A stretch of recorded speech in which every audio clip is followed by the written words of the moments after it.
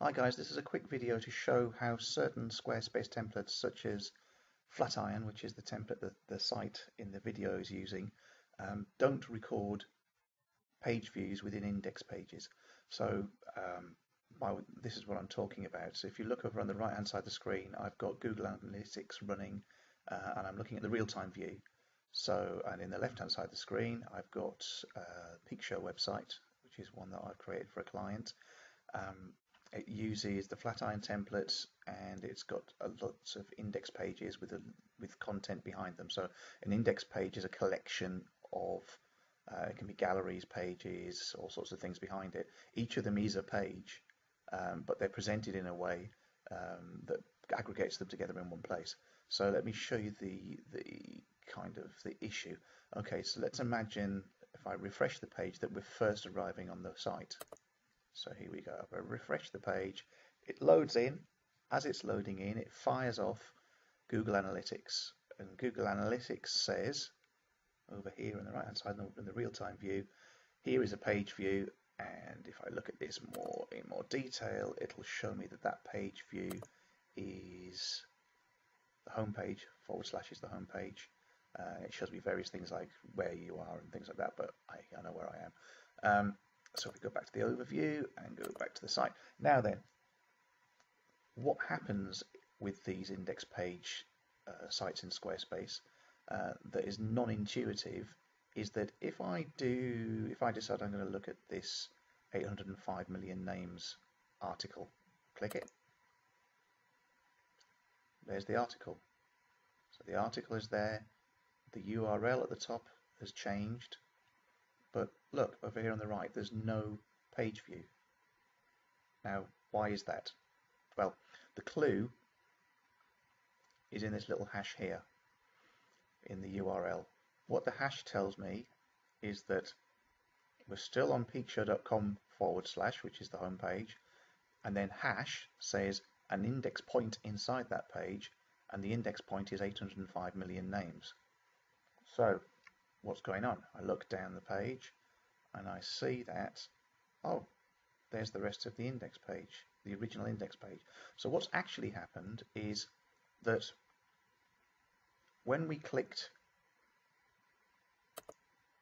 I'll go back to this will do a page refresh. Okay, when we clicked this preview image, instead of actually loading a new page, what Squarespace does is it's something called an Ajax call. So the Ajax call goes to the original page, which is part of your index, and it grabs the content area from it. And then it sucks that content and presents it inside the original page. So you haven't moved, you haven't updated your URL. Well, sorry, it updates your URL so that you can bookmark it, but you haven't actually gone anywhere. And the problem with this is it doesn't fire off a Google Analytics page view, so you don't know, despite the fact that you've got all of this content on your home page, all your analytics is telling you is that this is a bounced visit. I could look at this page, this page, this page. So to me, I went to the home page and then I looked at 3 sub-content pages. That should be 4 page views, right? Look in the right hand side, it was just the original page view when I loaded the page in. So there's a problem with that. And so I wrote a script that allows tracking of these page views. So I'll just go and activate the script on this website. Okay, so I've enabled the script and we're ready to do the test again, this time tracking the virtual page views. So we'll start off by just refreshing the browser so that we can see the first index page view, which should appear in the right hand side. There it is, over there. And now what we'll do is we'll go through the steps that we did before, so these 3 pages. So here we go, Bill of Mortality, and that is going to fire off. There it is, a page view. Next page, we'll look at Zlatan Ibrahimovic, and there's another page view. And finally, we go to the world's highest standard of living. There's another page view.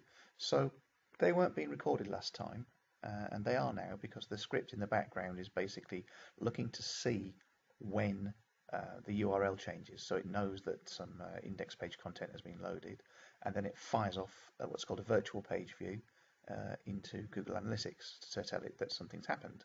And if we look at the analytics data, we can see that in the content section, there is the last one we looked at. So it's got /VPV, which is something that I put in the script to remind me that it's a virtual page view. And then we've got the page title, etc., etc. What we're doing now is we're actually seeing the content within these pages that your users are looking at, which is a much better measure of engagement than getting the impression that people are visiting an extremely content-rich page like this and just going away. That's what the stats tell you at the moment. But by putting this tracking in place, we now know what's important within a page, what users like, whether or not users are interacting.